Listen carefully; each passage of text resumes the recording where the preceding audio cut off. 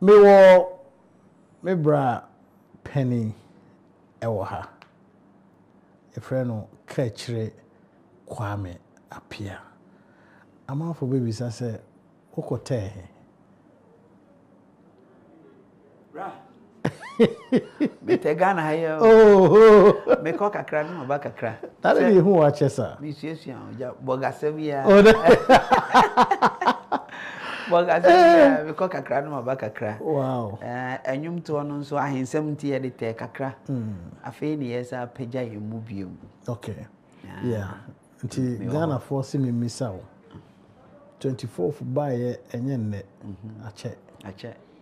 Udi dimo a o san be ball another yekodi bronya Soroku so buy to so bebre. Soroku ene eyi. Nti no for the benefit of omo ebi omo ameto sa we no Jenny na nkasa no wonyuma kwantio no obetumi de afiase nkakra. How did you start it? How has the journey been? Mechia ahwefo ne atiefo. Bra enye easy job. And I say enye easy journey. Minka say I've been in the industry for the past since 1987, 88. Wow. And ye did a kobo bands no be but nipa me di na chiche ya me nya good and I say quality training me Master Prince or say Kofi African Heroes Band. From African Heroes Band no and I'm the call solo. That was 1992. 1990 or the to Kwankwa Abrochire. Ekoto Europe. If Europe buy no I'm buy in 87 about 2 years no. And I'm here my first album. Emanu amusi so no amuhwehwe bari mabako. Musi sa mediasa. Edi gumu so no a mu wa munya kunu no. Nhwe ne yiye ona asem no kra ye nto se bio obaidie oyempna ba we die dua benie osefuntu osewa ne hwene se kwadwo na so se kwame yeah okay. That was my first album na back on so fache me ni ade.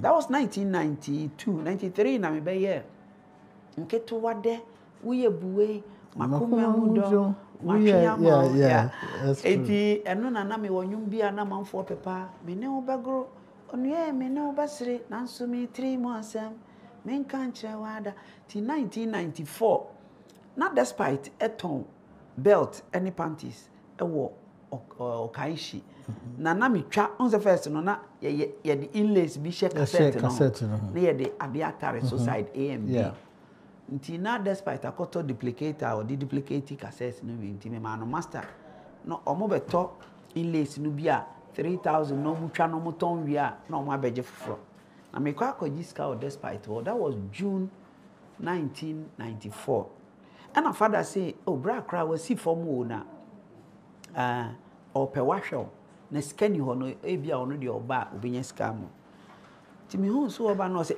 ese minimu me say bra wacho me de minimu de kai me and my father say Kaakyire Kwame Appiah no say nketo de ye 9 na ye de nketo de di finti be kai ho ne nya 10 no obi say me say na he na me say bra mo de meka 300,000 which is 30 cedis they come in Belgium studio me Ghana films are me here for fro no say e de anwum na me say 24th or see June and now October na me say December cassette no way on the first near pam atade up top pocket no oyi ya o de share CD cassette player no bronyo ampana dam pam oti obi nkase 24 ko was emi ade be produce why na produce na so mi ana me produce ma de but distribution de metimi de amount no a distributor se mate yam fanto chempese odi budi nkom obema me sen na me se you obi anwuma ya nyini skandi bra de odi be ma mbia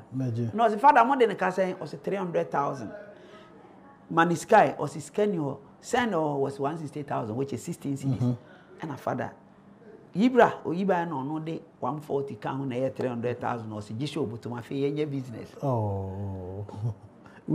afie be mu no that was 94 June. Okay me am echo 100,000 for me dimbram na ubuku studio ni say This studio here 40,000 Ghana films and the white TV3. Me too have 40,000. And John K, Willie Roy, Uncle Wilson, Mr. Kwache, engineers 4 in the home almost will be 5,000. That's a 5 CDs. 5 CDs. That's at that time. Aye. And no 5 CDs. 5,000 and 50 pesos. 50 pesos. What? What? That's it. Until now, me 60,000, 20,000 no for engineers, 40,000 for Ghana films, and also me tuya, and no tuya and also mama. As engineers in Ghana, mama will be 20,000, and no man instead of 80,000. To me, quiet and I'm saying, my coin papa be say, or say obe produce you know. You know, member will be 20,000. Now I'm memfani dinko. Will he say I am fully packed though, and a John case, Willie. I edge 5,000. Somebody is giving us 20,000 extra. You want to boycott this? Kechi, Fanny Dinko Shem. Wow. And I'm a coffee at all, baby. I'm a car. Auntie brother say, Kwame, I'm running despite or say, why now be no magic war, baby from. And Chen one big Ben Bar Studio or teeny dinner or say a boa. That was then I be thing a boa and despite your friend one a boa phone so and I share but they say I'm a queen. I know. Then I came to my yes or take some bad was sorry cote. On Bessa And Chen or Betchy and Bryt, I said me trouble sort of fair. One of your hands so person of a cabo. What do you say we do at Kameka? The Dean Bear Musano. Big Ben John said, Kwame, and you know, about fancy despite any J. Obisam saw by front money, say, Miss Magic 10 million. Was it, hey, that time 10 million. Was it me get now by that's 1,000. 1,000 Ghana. And yeah, Kwajuanchi the groovy. Oh, groovy. That was 94, no. Kwajuanchi, you need the July, yeah. Ain't you know, me casa me development wa. Ebe ha minti mema 6 million. Name ene day mema 3 million. That's half of it. Half of it. Na me say bottom so that say 3 million no. O so accounts me say me ni bi o say monko NIB na monko save. Akoye me do okra na bibu awu say eh na akokwa akofes ka bebrebe ye be dey akan. Ene age say wokoba na o kyan abeto aso na pani na o ho no managers ni say monkan na okoba na so ati. 3 million. Wow. You really na despite saying I was see a promo too. Into your mommy got envelope. Pack no buy. And you did 20,000 share BM. Sabre GBC plan external service na enye FM. Yeah. Kofi Chakponu, Freddy Kweku, Uncle Charlie Sam, Samson Kwe Poncho Num, Julius Smith, ya disi kan share mu 20,000. To win a bit one near my opinion, my cassette. Sabre 24 near to me 22 times a day. Within 2 weeks, in a human year, Santini.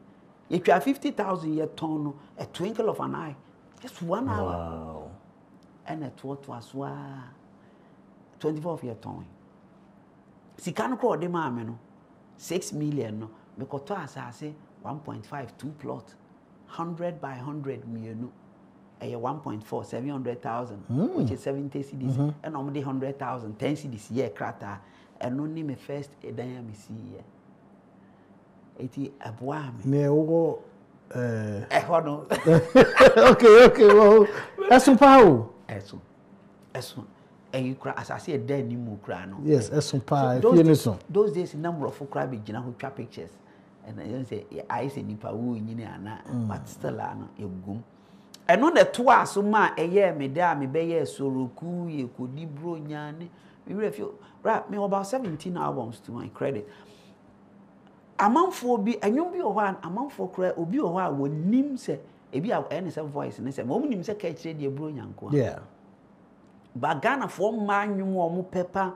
Me don't know, me see me, nyano, and also dominti me, one man, no, it's your dear dry meal. Enyatro, don't tell you. A central nina, Opomenije, or my say pay, or chummy or don't you the dead. What to my don't go, don't you? Yes, say why am you quite don't. Oh, Okadonto yeah. Bebre no anim se me kura me nwuma o. Abano atrapo sholele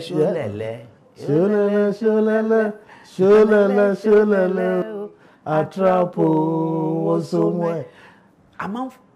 There's some Samantha, put your hands together and moswo enye easy. Me wanyum bebre no o amanfo nim se keche na to e. Because say you've been in the system for years. Yes. And you know, and you're tagging me with bronya. That's correct. And I mean with bronya, so about strong 7. This is the last bronya. It may not be last.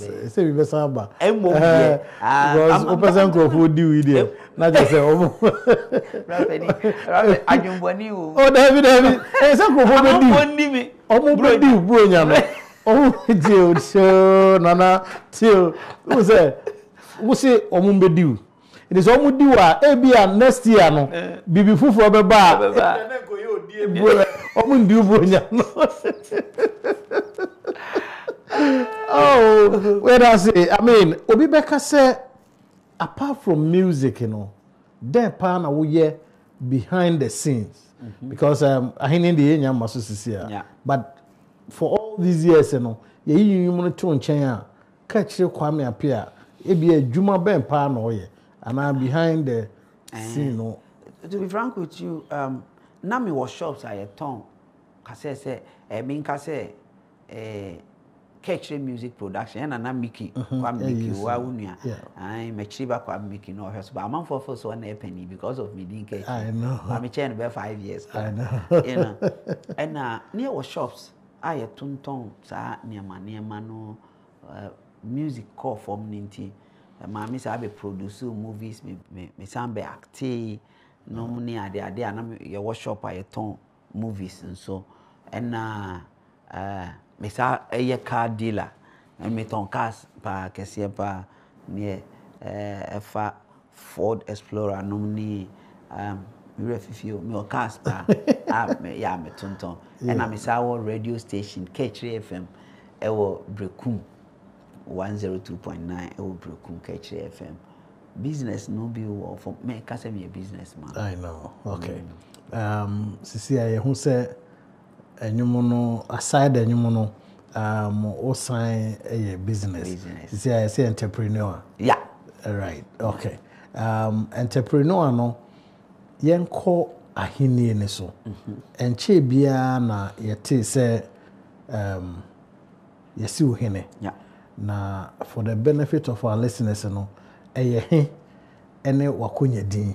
Se na ebe ya obi be se ye share na ya address wa yenkotia ona so ende no kre yo me ye bosomtwe asaman man hene benkum hene kane no mo frɛ okokofu asaman na mesaye asuo ho de tia so hene ene se lake bosomtwe na da ho no yewura okogi asuo adugima the first ono anase ye nananom na ekokogi lake bosomtwe de ma ya de nyina otumfo se atua bibio enti no ase bosomtwe no ena akwaye ye japade a ye de ya ko agya ma asanteman nti ye boy nomra ne se bosomtwe wura na san ye nyina nti me obrempon ewo bosomtwe asaman ena me ye hene ewo lake nano a meka se ye na lake bosomtwe ye de a ye hweso ama otumfo nti no onkonya din ne ye den me nkonya din ne ye nana office be de ade mu odro tirimu de Kaakyire bacho ya wutre na office sebedie bacho ase ne say office yedi ye wo kwakufe kwabrefe okay ya office kwamfe aha ati se me sana hina ene no baaye onso ye brimpon odinana kwame office kusi. Okay. Me nso me de ne office sebedie adie mu. Ase na sebedie na office sebedie. Nana office sebedie ayeti se obi di ofori. Okay. Agei ti me de ne sebedie office sebedie. Okay. Adie mu odro trimude Kaakyire Kwame Appiah the first. Ya konya din. Me konya din na trimude na se me Kaakyire. Ehimfo nyina ka ekyire de sem tirimiam de bra. Wow. Tina na office bi de ade mu oduro tirimu de Kaakyire Kwame Appiah the first. But so twa sama man hini be nkum hini.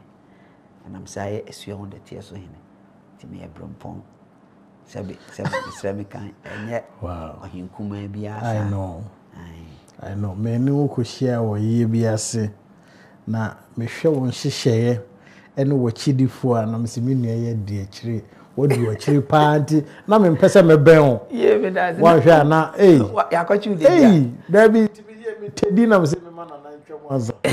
Na ko akyire no me ne no be ye akyire asa ne ko share wo. Akwatia no. Akwatia no. Yes. Amba.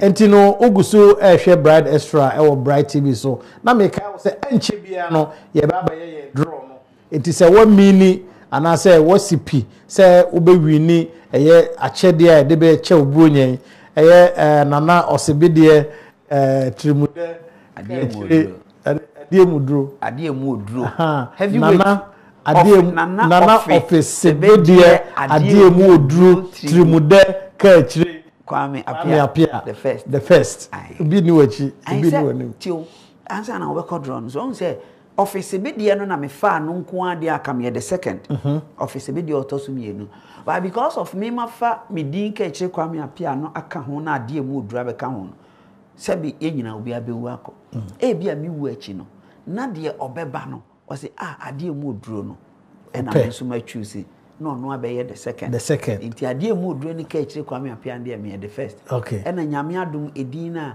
ode ama me wo Ghana ni wiase fa ba bi no nipa no be fa Kaakyire Kwame Appiah the second e beboa no okay mami misa quick question osebedie no office bedie no eno wo ho ena adie mu odru no so wo ho eno so wo ho ena trimude no wo ho ena Kaakyire Kwame Appiah ye se Kaakyire Kwame Appiah na ye wudin eno na ye medin na yesi obi ohene a ono a ne fa ne na bodie ana se eda ho de da na obekọ akofa de eda ho de da no ne office bedie na me fa ye no mintimi nya no ho but e wo se me medi ma die mu odru trimude Kaakyire Kwame Appiah na ka ho me de ye 5 na me 2 account otribo ya dedodo Allah wallahi bitim de emi de eti na wo ha de ya pese edi bronya fi se o se afie obi a medi no bronya yi eti no obi a medi bronya sanete because o ka die na e chedo do dabi ajombani otri ajombani ba agratiri otomo oni e no so ye eti no na o dial *274*9# *274*9# na auto yenya shedro na say pine na chese wi no aba no enti no onse bre na ose de etia konyam ya ye bedi ye ho bronya de na chese yenso ye bedi bronya ne edi koya enti no *274*9# na yemfa agro no enhihye so nana memra back na yewie wo ya commercial break aba sisi a wo yo hene wo ye entrepreneur wo san ye musician wo ye de combine sa na ma me ense nyina obisa asemo minua entansi empanimfo si wumfo do so wo sra ni nyina na ye di jawa na ye di asoa ana ye di asoma masi mi bosa meyen ahensem no se be ka wo ya da bia me kan say ye gigi MP so ye good but ahemfo ka ye bo no I'm not sure so mo boss aka no bi obi aba school fees e wo di anuanom to nchen wo kuro ene wo man ba bia wo bedu bia na say uyi niam go nti no say wa mo wo humodin a at the end of the day no you say hey galamse bia pie ba bi o asase bia ye tu so e obahuna amanfo ye de ba betage me wo ba men sa aseso a e gold nkwa but me decide say me yes adwuma no because yensuo bi e da ho me pese me bodi fefefe ebinum ama ayebasa enti no me pese sa niema no ebe toto me wakoton we wakoyese no me nso me bo humodi ye kuro me nso me bo me humodi say be bia yes nyame na bo kwan to baby kwan na it's true but nipa de bo kwan to baby kwan na Nyankopon de odom no ba so a wo se ye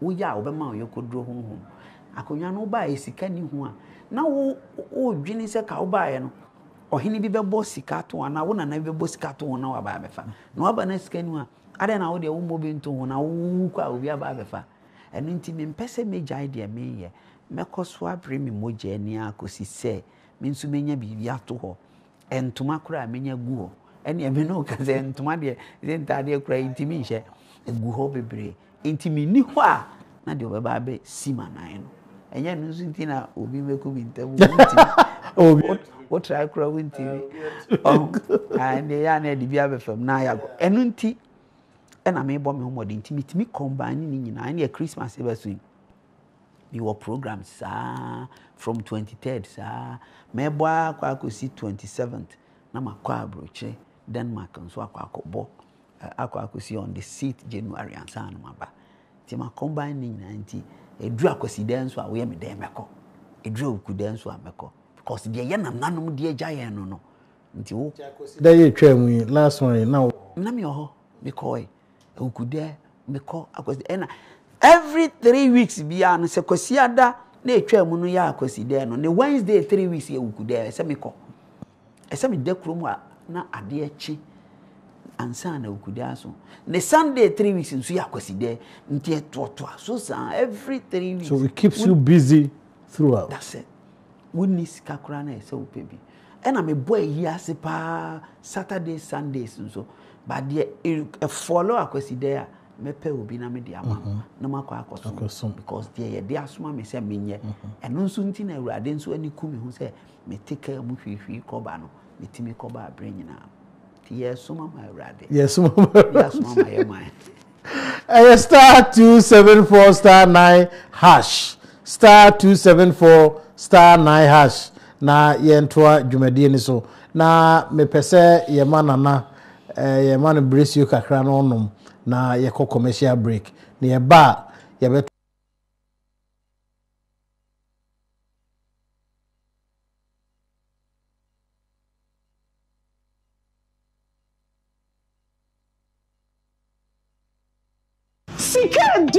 Sikede win cash prizes.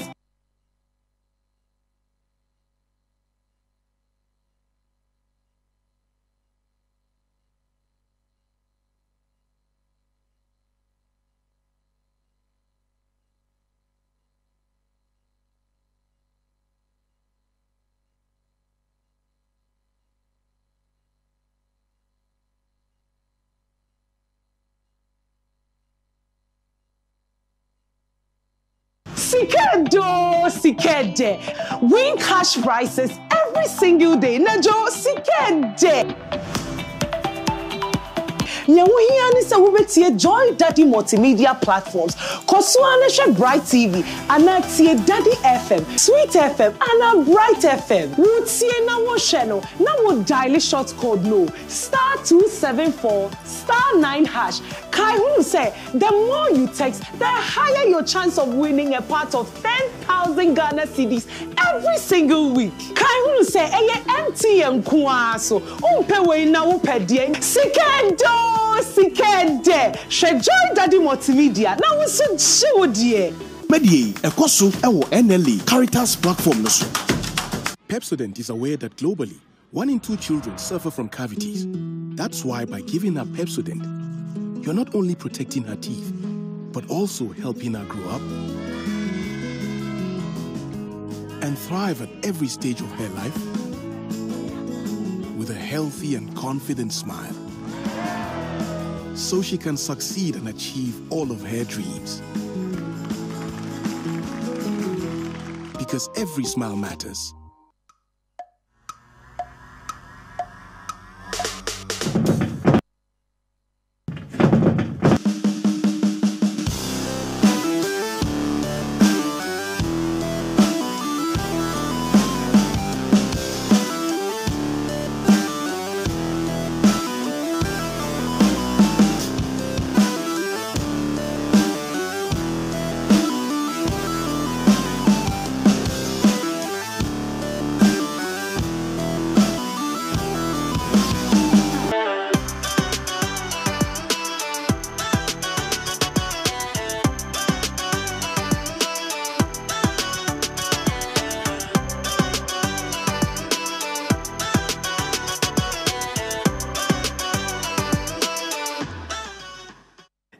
akwa babiom esamba Bryt TV. Dwumadi no Bryt Extra. Mede ndi kofori metena mu ama MC ya yeboa.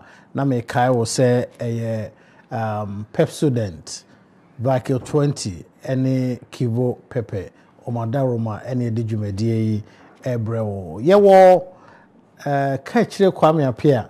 Aya na me pese me bo ne nkonya din no.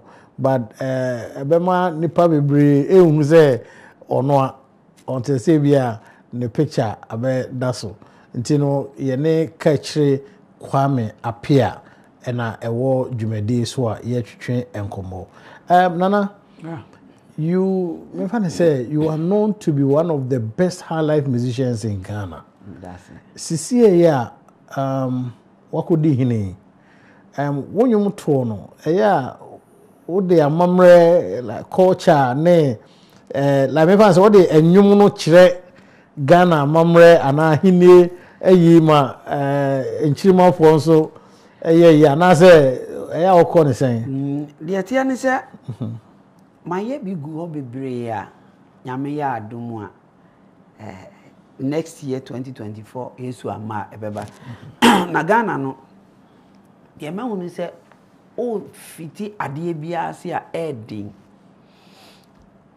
se me divertifi ya na me de me kɔ hɔ a amanfo be so but e be take time kakra because ahensem kra no nipa bebre perception se e abosonsem asabi mpredu asan sofo beto ahenie asofo sem beto ahenie ana se me kan Bible na me hu se Hezekiel gunsa wontumi brofo as who am I se me gunsa megu enu nti na se bi obi nti ase a me maintenance enti wo de nwum no be kɔ na be ya hwɛ minim Roman father bi osadwa keke ne yekoto na yie bi ase papa no sai ma me hu dwim bisa no wɔse ye wa mamre ne amane ne ye wo asofo sem nso wo mani gye papa no ho besi ne enti me fiase a me ya ye de tumpan num ne ade ye bɛbɔ no se abade mu ana de nsuo mu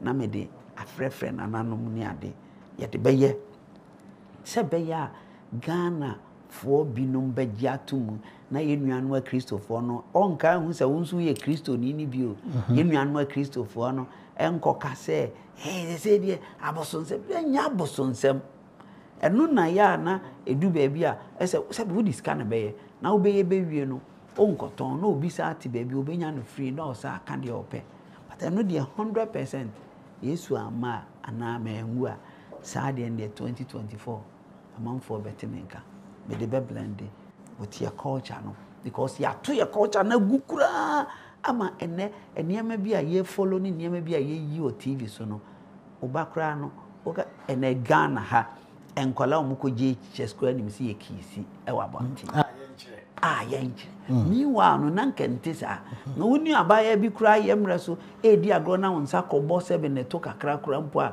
odimirika beko fie wonsa kotwi ni nofo a obeko akokwa ma ye na bo a ye bebo wonse wonsa kura kotwi ni nofo bi kura no aheda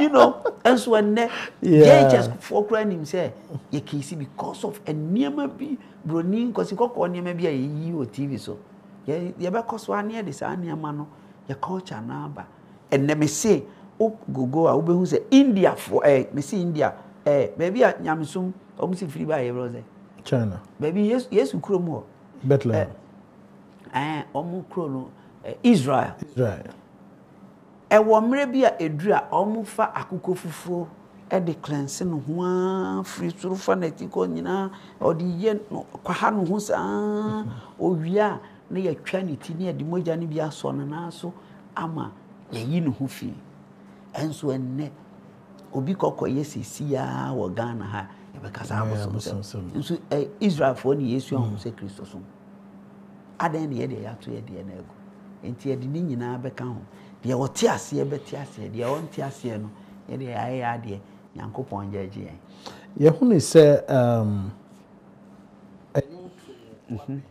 pa na ede na woni ye mbe share se wonwum to career no bibi potting wo ho a impact your life ana wo nyom to journey ni mu a wo ne be share. Oh, maybe idea impact my life no say e ba se anwum to mu dia se wo voice no na obeye eniema bia ye ka no amanfo frɛ no beat rhythm na wo de beba ne de wo beto ama amanfo asom no wunya good engineer na obo a itimi ma niema no koyie na impact your life. First no kra de na utimi ton 100,000 80,000 cassettes a day. It is a turn 2 weeks 3 weeks now we go see that. Yeah. And then no sadie no anyhow. Akwa say just ni nyina akwa social media. Ye mind the omutia ye enti no easy omu punch social media. Ye na punching kontomre ni ntos ni nya adoa ne mako. Nyame ncha de say yaba abeto na ye nso ye witness bie. Apart from social media minim de be say ba next generation. Nti omutia ye enti ene no omko. Nti yamfa yankokrafo yamfa ye ho anjim ne ka se ye to na sarama enwum no kra obeye esi baby the TikTok. Yeah. Me call on am go say eh say wo ya enwum na sa ankoda TikTok kra na ese bi o agro bi na wudie so the media there impact my life say no pa na ye nyina ye sua social media no bi se beba enye sa ade a na ye cassette no ne the way ana etie dada no up till now amanfo bi ebinum kra request CDs no ma ye twa ma just say free system no kra make me aka o impartation Sisia no I had say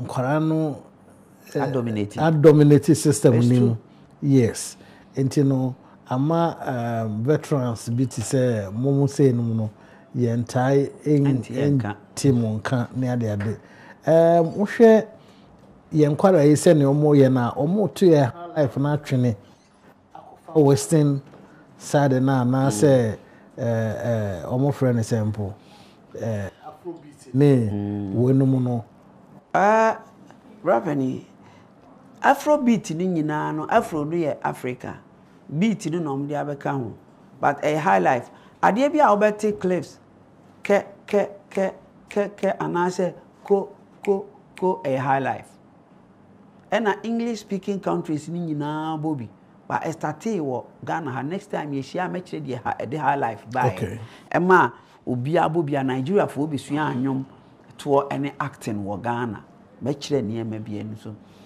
ye ma no enumu anom wo ba ade kakra bi a ya na ebinum laki ni se omo mo ye rhythm no se ya mponsa tan tan tan tan oh ese ebam o to amponsa enso no na wakofa ade afufuro bi na ode bo bato bebo ke anase ko ode abetum but amponsano wala ke na ma say high life no yamre so no onipa no omo ano muta bossa eyi ne ofori amponsane dada kedi okay omo na omo bo slow high life ye frɛ no loose kick omo na omo bo ote rhythm no ye de kinkire yo aya mumbom ye bebom obiara mo oh na watwe nipa na agina ho ye kodi bro yo ye kodi no asana hu firi sa na me de na me comedy ba ne o mo nso ano mo bo loose kick and o mo frɛ no afrobeat or afro pop no the same thing ma omo ya de pa me kase omo nya de ana ntro omo no because of say omo a person travel free Ghana ko nanim kakra no ana ko nanim ti ne ya na omo de brofo ana broken English na ba be fra na etimi anya impact to other countries very well by e best say men ko sample obi nwom enko bo ne say hip hop mfa ke no matum wo bra wo more rhythm no but rhythm eyi na nsen me by Kwame Yuji eyusu akoso mo nkane a eye nwombi wa onkwa atina fio something very nice eya akoso mo nkane a rhythm no yusu ye to just or modify no di on say amanfo ani je ho ti so omo koso ye ne sa nipa wote so obo rhythm pa no me nada akwaboa okay ano die wote say guitar esu and guitar esu obo guitar wote rhythm say obo dagomba anase obo amponsa ana obo odonson obo kwaw. This is what they should learn. No say ade na me to afri me mu but to read them bang eya kwawa makwaw mrem eya amponsa manumrem eya odonson a ma yam feel odonson ene ne ye frɛ no indigenous high life and I say Ghanaian Hi-life. Ba ubebo keke no akosample obi beat bi sa no muka na ewo baabi na odi ato afa so a emfa so omo maye more rhythm no na yitibi nyina o so omo feel say ye udu America baabi kuro ben kra say ye baabi ya twira bo say we were like you say ye no want to say any anomo wa kwaso ya yes omo pen. I'm praying so omo be kwa akiri Ghana ha edumre bi 94 95 sa ko si 98 ko 2000 yentimi nka 4 musicians a e Ghana ha ye mmomedi nka ho. I know. I was part of them. Nti nyame boa ma me gina so ko nanim kakra fa. Nti so omo peso omo so gina so che na anko ese otonyu no wi a 6 months na atwam a wo de bro nya ebe so yi me obi started 24 ko kuro mu bo no 1st December.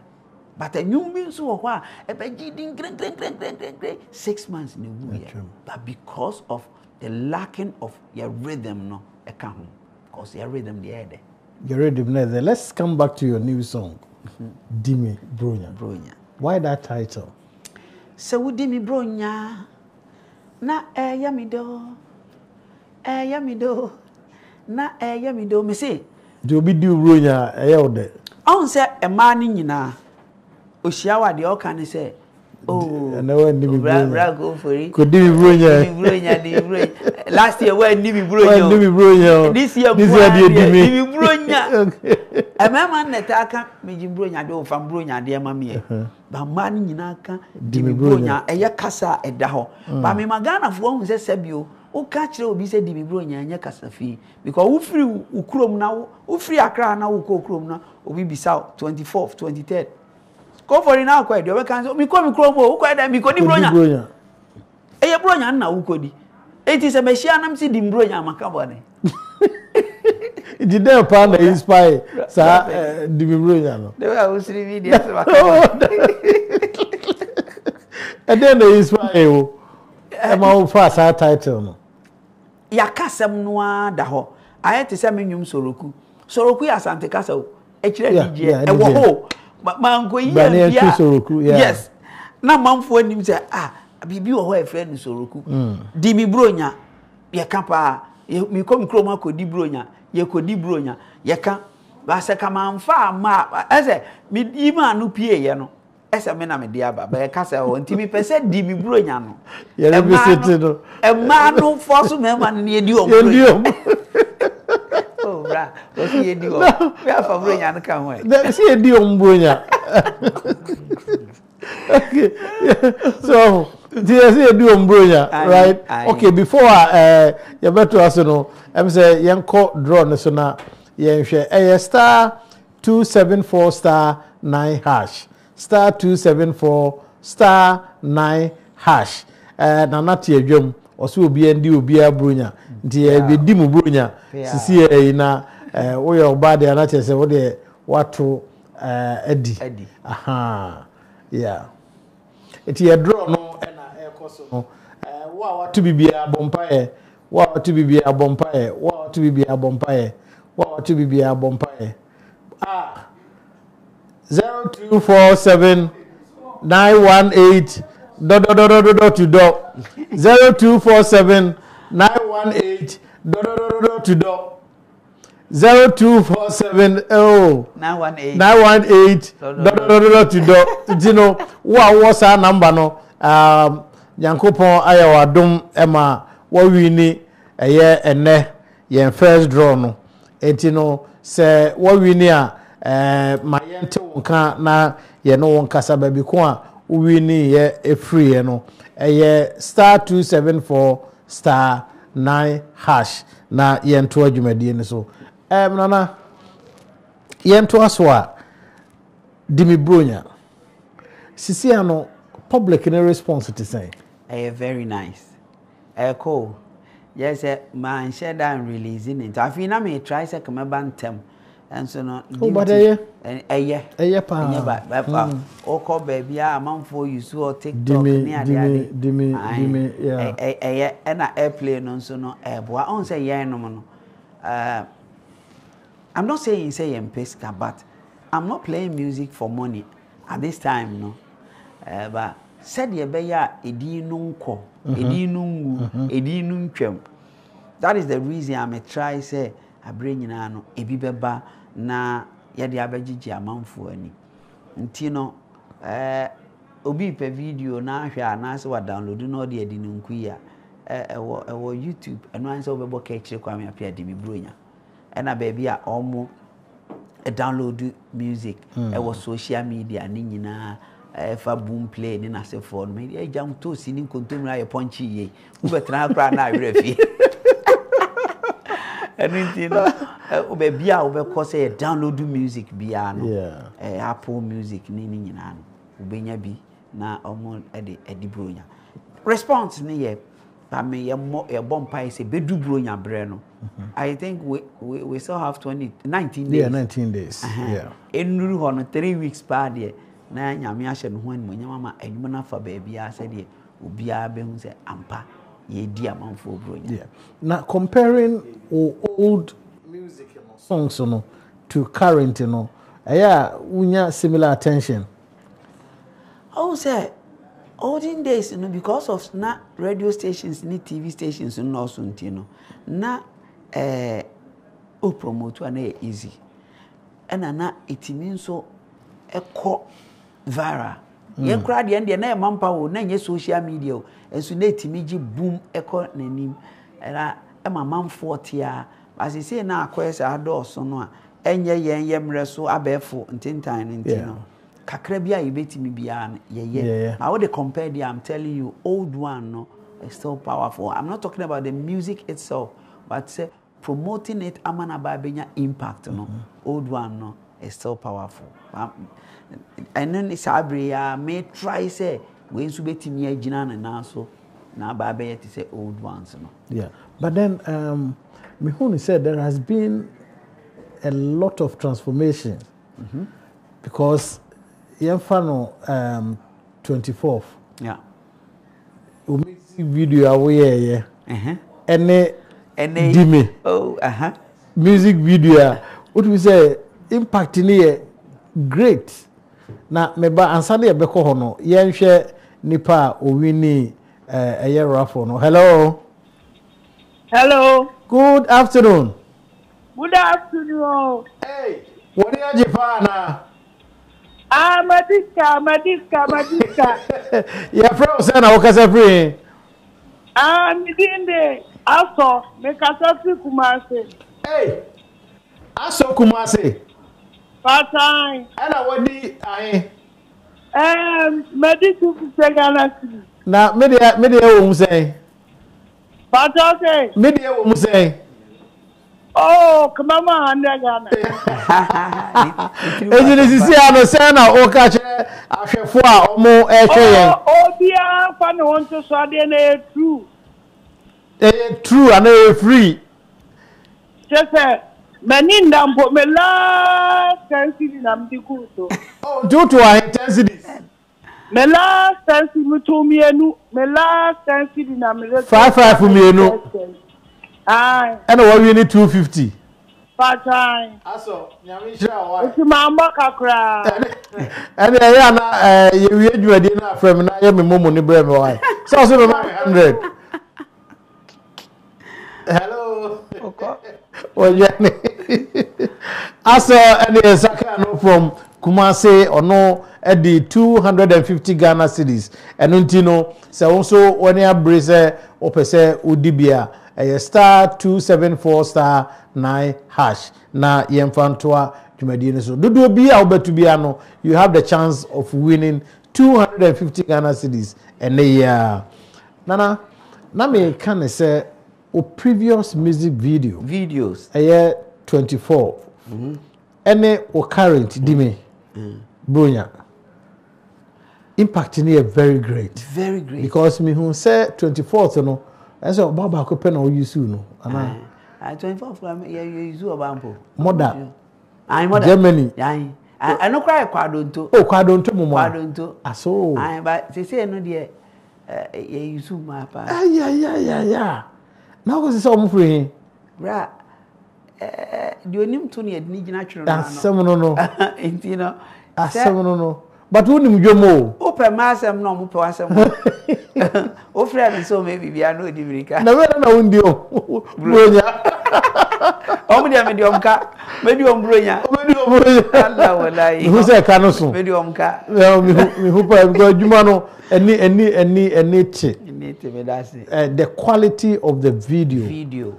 The sound. Everything. Yes. Just say and characters, you know. Oh, they really did well. The guy is good. Mr. Morgan in the tribe. Okay. And I knew itself on so a Roro. So I old time. Yes. Morgan no they new, but the kind of videos I will channel. And I'm saying, wow, this guy is good. And I really enjoyed the movement of the ladies. Yes. Almost senke when my fine pa. My video na oh my gracious. Who did you now show you here?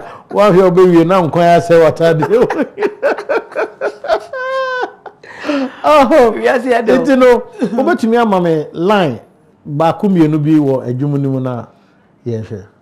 Nana mama brown, me see dimi bronya. Odo dimi, me see dimi bronya. Afi etwa mu no, wo ye mi sepe. Afi nkwa de, I go take am dole tie. Don't be stingy, make me happy, oh my darling. Uchumuta, I go take am dole. Dole. Don't be stingy, make me happy, my darling. Uchumuta, I go take am dole. Na die hia pani. Bronyo, afi we beyedo. Bronyo, se udi mi beyedo. Me part no. Beyedo. Bronyo, se udi mi beyedo. Emma wo remfi se ubedi mi bronya. If he say bronya bo enija befie. Adofo edi nhyiamu edidi ye hu bronya. Enti se wo odo show bibie. Don't be stingy, make me happy, oh my darling. Uchumuta, I go take am dole. Remember no ni ba no bronya. Now say okay ti ye the bo ni twam obi andi o. Bronya twam kra koso edi. Bronya ni egusu ni ko. Oh, adichie bia e bronya o. Adichie bia I know. Edi di mi bronya. Na ye den na obo na na mama ground. Na ma na so odoka. Debi what di mi bronya ka. Bronya de what de me ka. Na why yet to say so sister yeah sometimes ade bi e wo ho na say e kire so a ya industry no de won obi a wona damfo emma wo mema obi a wona damfo say mema na say de ye tie e na wo ko emma side nso a ye wo obi a wona damfo nti on na ye madamfo so na me feel say mebo din dia ade na me mo background a man does bebre edu no so ochena bi ebedu obi foforo so nti no he has been a sister long ago obi te so no mesiasi edu Matilda sorry no omu wo ho but na me wo feel ni say say me bomb background this time around so next time na ebi akosi mpa foforo so okay she has been a sister long ago very Tina ma a lovely one and I'm saying me pejano ye. Okay. Yeah. Me pese e be phone lines no na adofo ne ahwefo especially with fans. Yeah. I know say fans ne there just say na before you be phone lines no yen komo hwehwe mu no o kan say o show sa till January 7th. 27th. January 7th. Yes. Yeah. Abrochire ne Ghana ha. Yeah. O live performances no.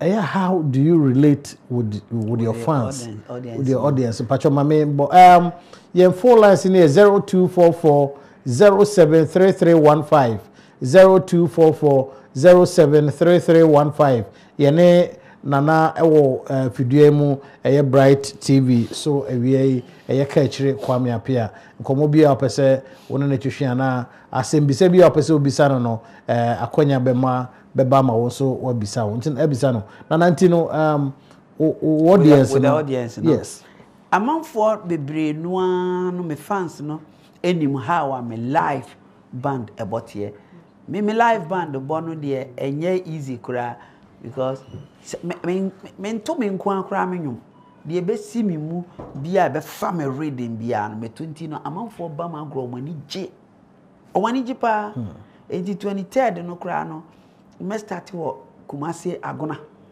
yenya yagona and son baby be yi no ai okay ai I best start wo agona and son and 23rd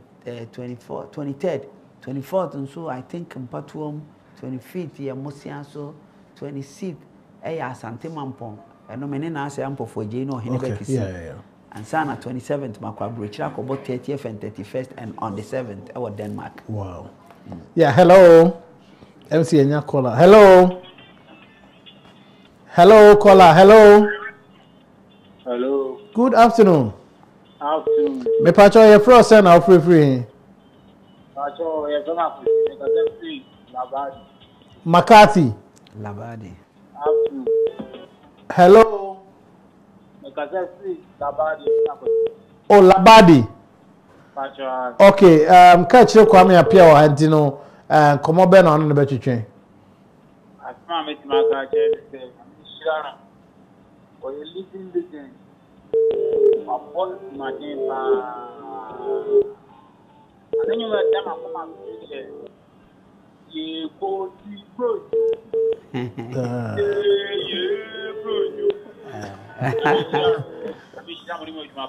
Yeah, that's it. Say na wo tu nwum de me sure say afia we de obekọ okro mu akodi bronya.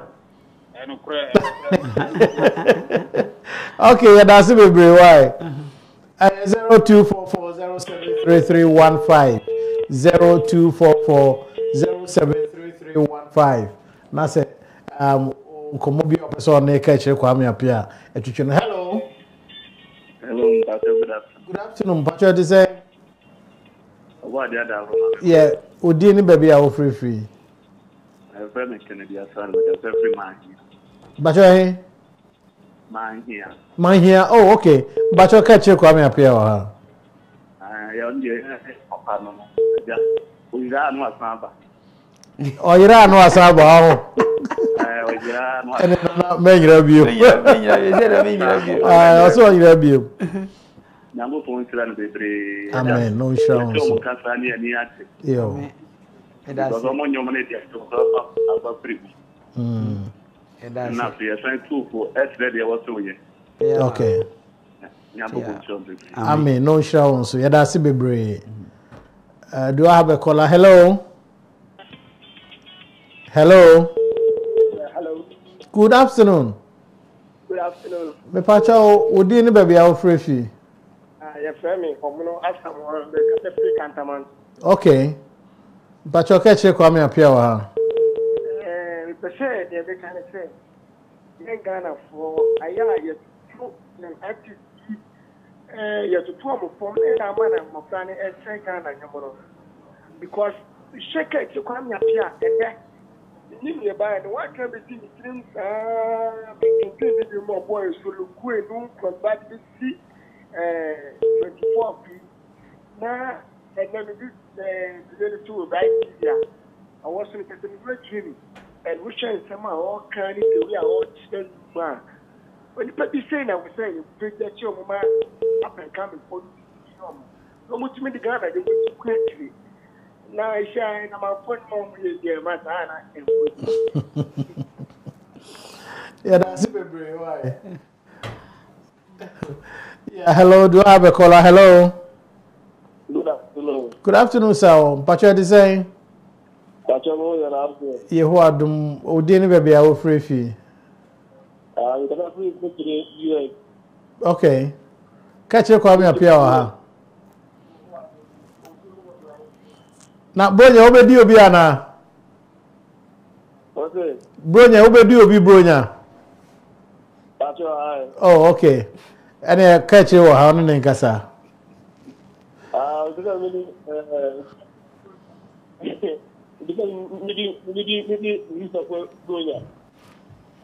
What's your day? Me wa ha me to nkapa. O be so di mi bronya. Boko na so e. Ah. Ya me ya shaho.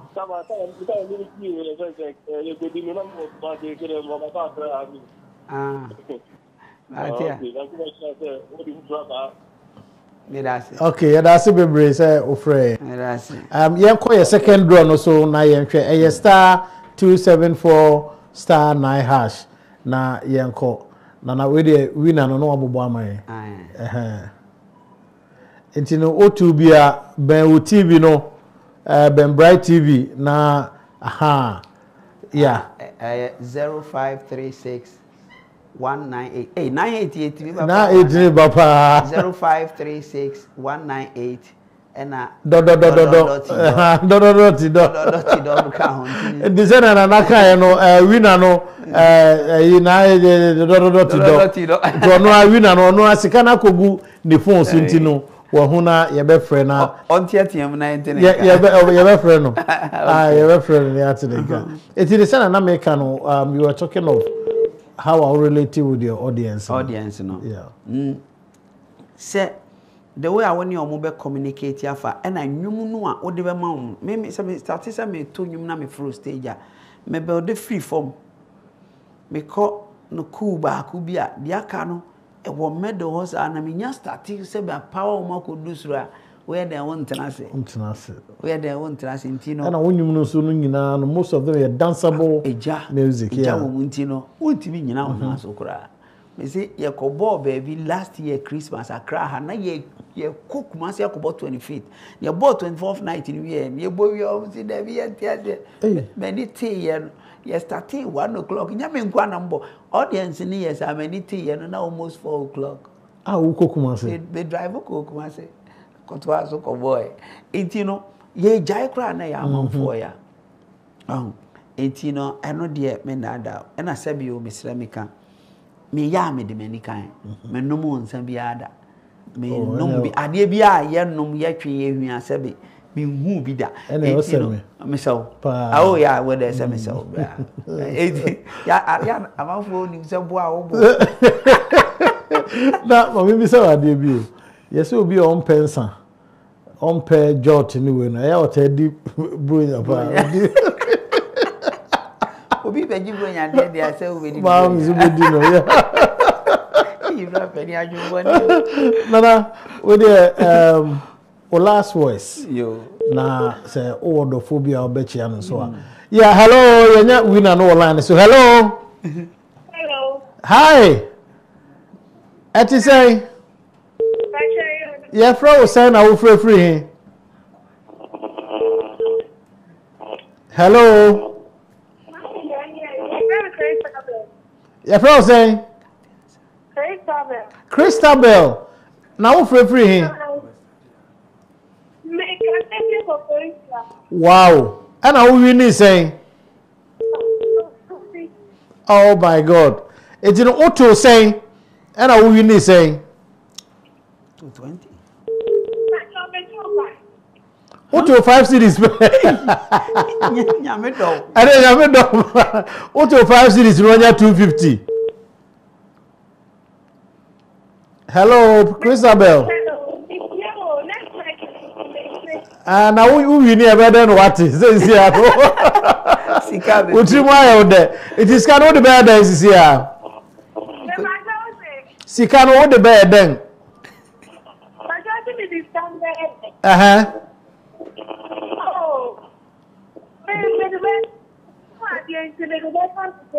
oh so woni na na abanti no odi we di bronya nyame emma udwa why na nya bi fedi bronya why na ye share dwumadie ni so ase ana wo so akoso wato oto ana wa educating crop for say no current so why Okay, yeah, that's a Christabel. Yeah. A star 274 star 9 hash. Yeah, last draw na yene nana ewie dwumadi no. Star 274 star 9 hash. Yeah, last draw ena yeah no. We na be say oh wow. 025797 dot. It's no 025797 dot. O telephone number 025797 no and what we need 250 Ghana. It's my yento nka na fe yento adwumadi ni so na nampacho yento aso yo na medase bra medase pa se oma me akonya menim se Joy Industries there omudo anyum to fonti mukra de mo anye radio ni TV aka me kra medwa because o hwe yenuanom modern boy omo abo eye Harry ani Manfred no surgeon duma omo me ensa timi aye pa ama I carry this weight ama nkrofo enya adwuma eya that means nyame suma so indeed omo meya de papa the best Ghana for say omo nkoso anto omo product because say eye wano ma ene sane gu abodwise the omo bebo ato no ene bebo ama station so enya adwuma e na station no so akoso da won so ase boga me niam mai oh that me do US na me say me share yeah say na Kwame Ekwaji award na me say bia also until pay am say na bra penny we no so want to me am last year I work on dey me kakra misurawo ese me ntina brochure obi am kita brochure passport ese me ntina brochure da me de misurawo wow eti e beba na okan na me say I want to say no so eyi ni tin am so na eyi ni tin mom and that day na kasa na wona no odin pa na no odin ai mechia wo nso kwa mikini abusuafo no kwa mponsa na Eric no mechia adofo nyina Ghana fo me da mo ase anomanta kra na man ye kese mo na mode me aba bedu baby Madrid mechia me man hene okugye asuo adugima the first na asa na hene enso wa hana na kwa me ofikusi or around ulume abu akwa afi manager Big J na me master prince ose ko fi nso se no ho ye wa America jamu no okay yeah nka no ono nti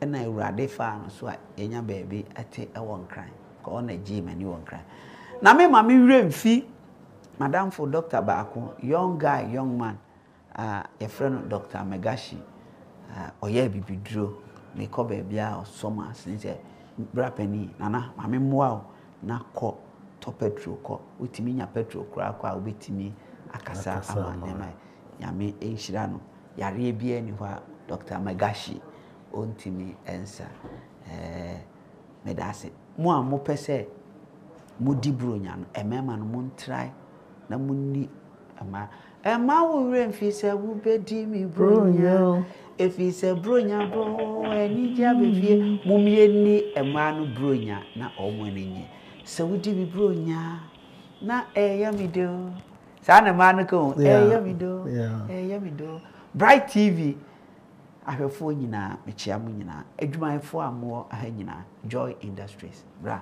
nyamishira mo pa amen medase amen also yedase pa na say yenya winner no ewo line so last winner no hello Sikado odi ni be ya ofrefi brema wudu be tasepi takwa enti ene yenye Kumasi Kofodua na takwa na utu say metro technicity ba to sa bindi ene de nyakopo ya adom no wadi enti no obama mi bia na dikari ke me ka se mo bi pa na me bo akwenti mo de akana no kre enti no 250 no be there ene de wa uni mai odi be di bro Adwumre ya ni na beta Dabi adwumre dey at least we dey makakra ko 50 there was boys dey be say almost we say we dey on ba beji kakra sika yede ene asesa dia asesa won so utu onafofofo say sika yede no eye no kwe exactly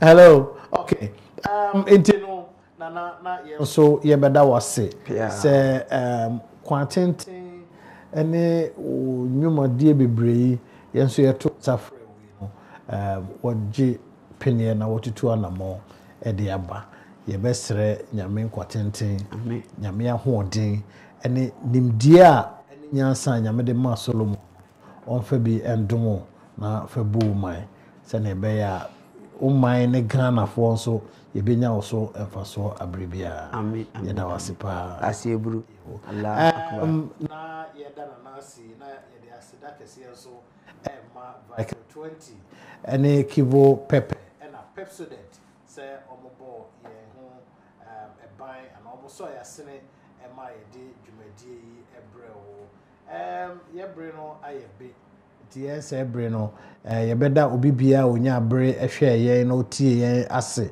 se onya kwan ene adaje nso etena ho ede ehwe ye na nyame eye adomo a eye ya woda ye ne ofori amponsa ene atitrufo bi nso ebehia wo ha na yatoa dwumadie ne so medin ede ko ofori na metena mu ma menua ba MC ya yeboa yeda mo nyina amase se munya bre ede hwe ye nyame eye adoma ya woda ye besanhia